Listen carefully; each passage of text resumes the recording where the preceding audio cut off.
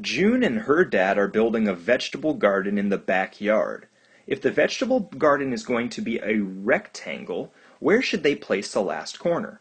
So I see here that they already have three corners out. They have this corner, the top left, the corner in the top right, and the corner at the bottom right.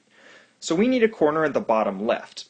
Now they're going to make a rectangle. What I know about rectangles is that opposite sides are the same length.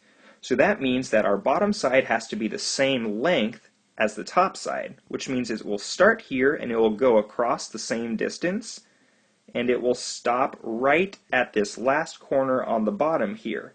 Now it wants to know the coordinate point. Remember, coordinate point is x value, y value.